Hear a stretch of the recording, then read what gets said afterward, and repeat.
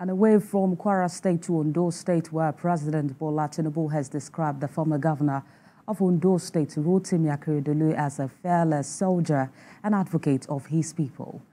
The president, who was represented by the Vice President, Kashim Shettima, spoke at the burial service held for the late senior advocate of Nigeria at the St. Andrew's Cathedral, Owo, in Ondo State. Ayodeji Muradiyo has more details on this.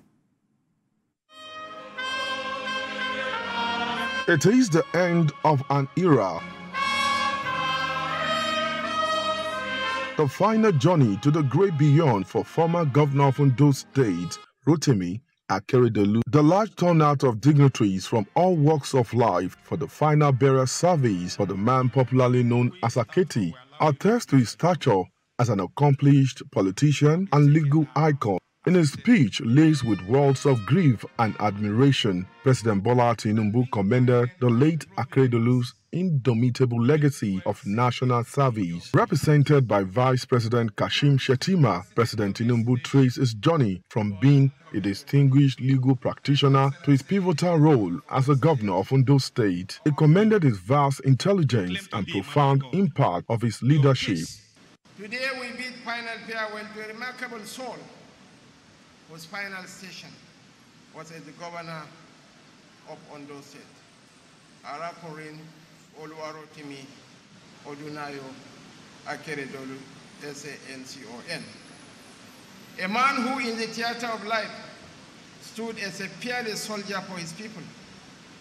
A man who was unflinching in his dedication to their well-being. A man whose legacy is etched in the battles he fought on behalf of the people, leaving an indelible footprint on the sands of our shared history. Forged in the workshop of a noble profession, the legal profession, whose members he got to lead, and whose highest honor he was privileged to acquire.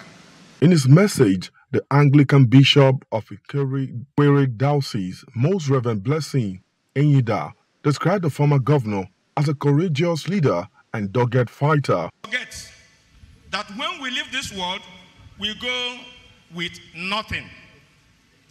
Revelation chapter 14 verse 13 says, the only thing we will be remembered for is our works, good or bad. And the word of God says in 1 Timothy chapter 6 verse 7, we brought nothing into this world, and it is certain we carry nothing out. Different words On his part, Governor Lucky Aiyedatiwa extolled the virtues of his former boss, stressing that the legacy he left behind remains evergreen. A courageous leader, a fighter, a warrior, with integrity. How can we forget him so soon? It is not possible, because he lives on in our hearts, not just the immediate family. All of us that at one time or the other had interaction with him. How can Ondo State people forget him so easily?